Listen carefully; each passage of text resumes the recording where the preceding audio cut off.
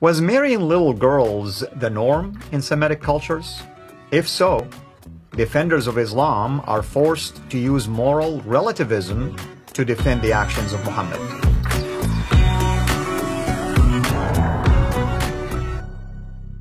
Today we're going to talk about this particular issue. Was pedophilia in the 7th century an acceptable behavior? David?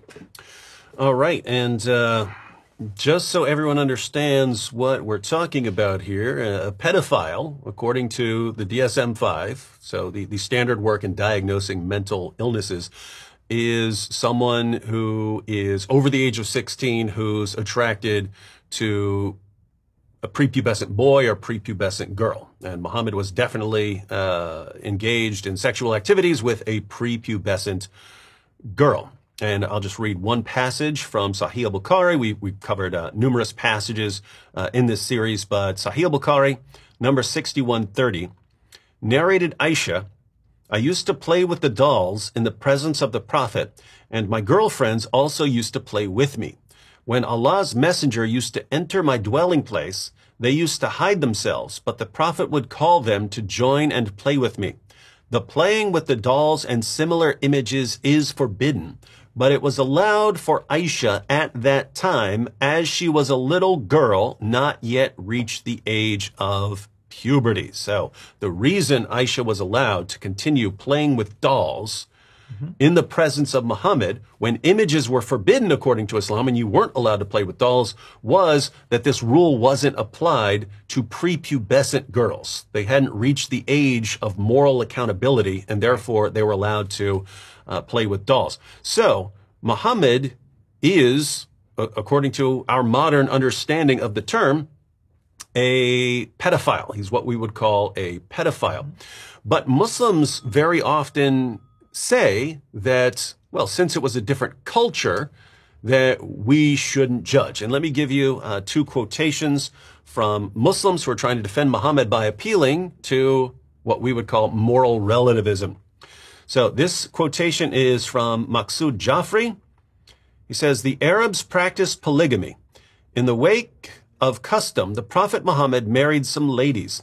Hazrat Khadija was 15 years older than him at the time of marriage. Most of them were his age sake. In his 50s, he married Hazrat Aisha, the daughter of Hazrat Abu Bakr, when she was just bloomed to youth. Hinting this marriage, some of the Orientalists charge Prophet Muhammad as a pedophile. It was not only the Prophet Muhammad who had married a young girl, but even the father of Hazrat Aisha, Hazrat Abu Bakr, had also married a young girl in his 60s. It was part of the prevalent Arab culture and custom, hence not to be taken seriously." So the defense here is, hey, even Abu Bakr married a young girl. It was common, and therefore we can't take this seriously as an objection to the perfect morality of Muhammad. One more quotation. This one's from Abdurrahman Squires, and who actually believes that she'd reached puberty, even though she hadn't. He says, "The large majority of Islamic jurists say that the earliest time which a marriage can be consummated is at the onset of sexual maturity, meaning puberty." Got a problem because even the Quran contradicts that. And most Muslim scholars over the centuries haven't agreed with that. But he says, "Since this was the norm in all Semitic cultures, and it still is the norm of many cultures today, it is certainly not something that Islam invented." So he's saying it's just normal back then. So who are we to complain that Muhammad had sex with a prepubescent girl? How should we be able to judge him when he lived in a different time with, different rules? Shame on us for saying that he was wrong and immoral.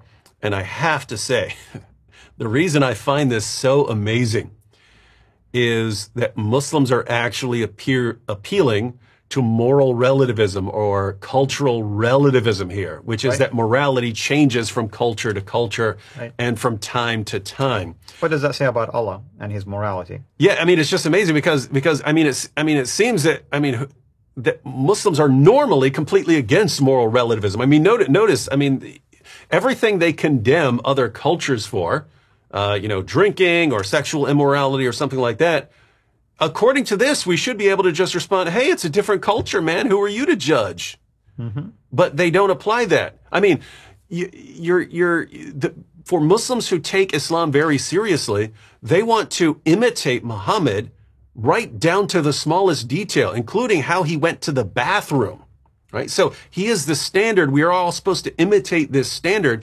And even though this was 14 centuries ago in a completely different part of the world, a completely different culture, completely different ways of doing things, they still insist, but this is the way we have to do things now. So this is not cultural relativism or moral relativism. But suddenly, when Muhammad is criticized, well, it was a different time and a different culture. We should all just ignore that. And notice, by the way, that Muslims will praise Muhammad and praise Islam when they're talking about practices that Islam abolished. For instance, they'll claim that it was a common practice to kill baby daughters that you didn't want to take care of. So female infanticide. And they'll say, you see, this was a common practice, but Muhammad came and he abolished that evil practice. Well, wait a minute. If it was a common practice and morality is just relative to your culture, then how can you condemn that culture for something that was common then, right? But notice how Muslims defend Muhammad. Hey, it was common to have sex with prepubescent girls, right, and therefore you can't condemn the practice. But I'm confused because it always was thought that Islam came to fix many problems in the culture, mm-hmm, like infanticides, for instance. Mm-hmm. Are you telling me Islam came to go along with things like this that are even worse than infanticides? At least the baby girl is dead, she's not suffering at the hand of a pedophile. Yet somehow Islam is okay with certain things? Yeah, and that's definitely what it sounds like they're saying, that Muhammad came to make these societies and cultures better. He came to fix the problems. But notice the assumption here. The assumption is that sex with prepubescent girls isn't a real problem. It only seems like a problem to us because we're in a different time. But it's not a real problem like drinking or something like that. It's not a real problem. So what we can point out here is the idea that this isn't a problem is itself a problem, because Muslims today are forced into saying that it's not really wrong. It's just our opinion that it's wrong because we live in a different time. What are they actually saying? They're saying that it's not really wrong to have sex with a prepubescent little girl, even though we know there are all sorts of medical problems and so on that are associated with this, that having sex with a little girl endangers her, it endangers any future baby she might have. It's very dangerous, highly immoral, but they're stuck concluding that it's okay depending on your time, right, and culture. And it's just complete inconsistency and hypocrisy to be the people who most frequently are judging everyone else in everyone else's culture. You're wrong, you're wrong, you're wrong, you're wrong, you're wrong. That's haram, that's haram, that's haram, that's haram. And then suddenly we get to an issue which is really, really bad. Sex with prepubescent girls, pedophilia, something that we should all agree on. And suddenly, hey, who are you to judge? You can't judge another person's culture or morality. Very strange religion. David, how many times have you heard, or we all have heard, that Islam came to elevate the status of a woman? Mm-hmm. Yeah. Yep. So what did they do? Allow pedophilia, basically ban adoption. How did he ban adoption? Lusting after the wife of his adopted son. Mm-hmm. Is that elevating the status of woman? Nope.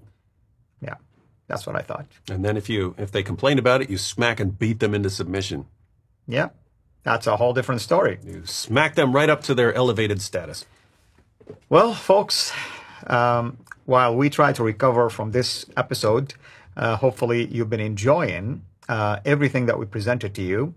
As I stated before, the goal is for you to hopefully become more aware of these kind of teachings.